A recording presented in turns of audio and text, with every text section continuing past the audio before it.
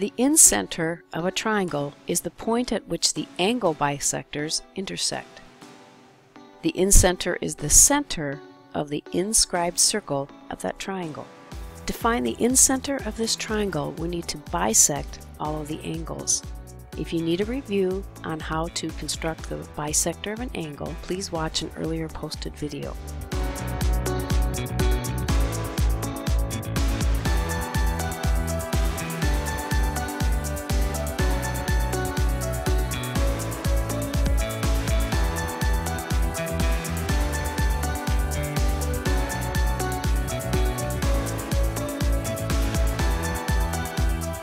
I've constructed each of the angle bisectors in a different color so you could see the construction marks.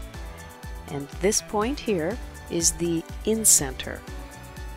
Now the reason it's called the incenter is because it is the center of a circle that is inscribed in the triangle. Now the problem is I can't just take my compass and put the center here and just kind of eye it. I can't, I can say, oh, this looks kind of like the radius, we'll use that. You can't do that because that would not be a construction.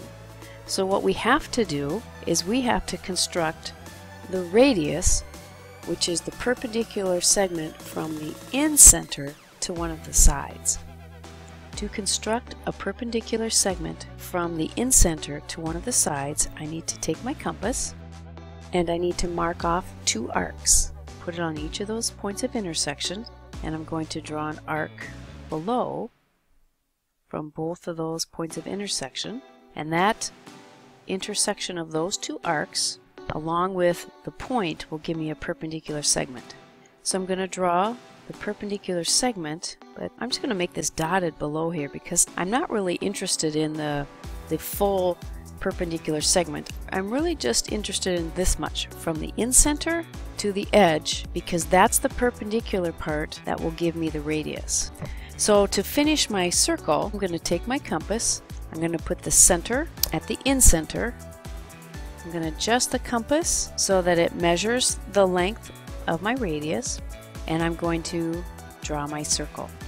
The circle that I draw is called the incircle because it is inscribed in that triangle. And now as a final comment, the incircle will always be in the interior of the triangle.